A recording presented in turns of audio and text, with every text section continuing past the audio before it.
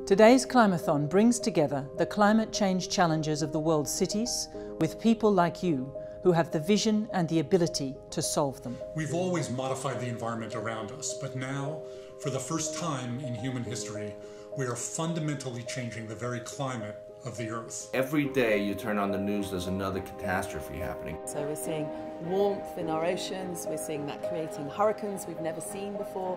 So masses of forests are being felled, masses. The impacts will be felt in every aspect of our lives. This is no future threat, this is our present reality. And climate change is real, and we need to take action. We need to get to net zero emissions within a few decades of today.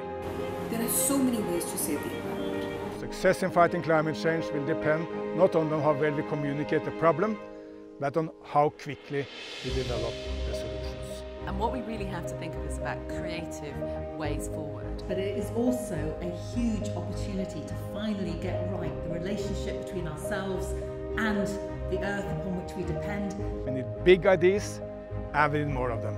But we need to look to the new technologies of the future, the technologies that will cut out a lot of the costs that we put on our environment. Probably the most important number is 100%, as in 100% renewable. Think about that as the world's biggest ever innovation challenge. It's young people, young adults who really hold in their hands the key to unlock this problem.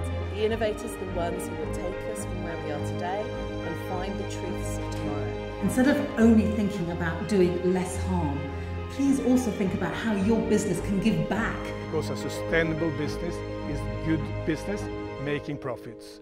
You can already see fantastic progress with electric vehicles, solar and wind power. That's the standard around which we now need to rally, and rally very fast. Every piece of this puzzle requires that our communities come together. It affects us in our homes, in our businesses, in our communities, in our countries, but also globally. These threats are global, the responses have to be global as well. But what the world needs now are inventors, entrepreneurs and innovators.